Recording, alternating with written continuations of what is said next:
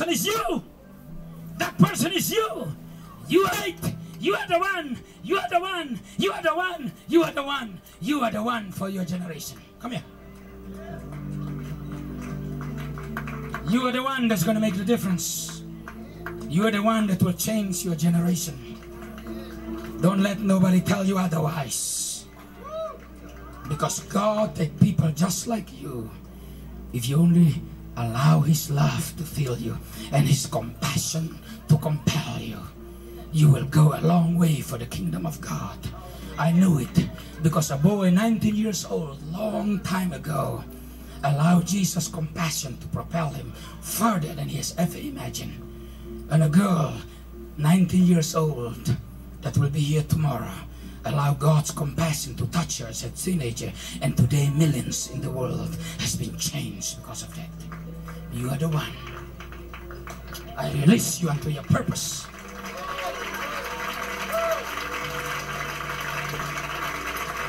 You are the one. You are the one. You are the one. You are the one. You are it. You are the one. You are the one. You are the one. Oh, go to the hospitals with love and bring them life and healing. Go to your neighbors with love and bring them life. Go to the nation with love and bring them life. Go. You are the one. Not the next door neighbor. Not the pastor. Not the Levites. Not anybody. It is you. You. You are the one. You are the one. You are the one. You are the one. You are the one. You are the one. Down on your knees, please. Pastor, come up here.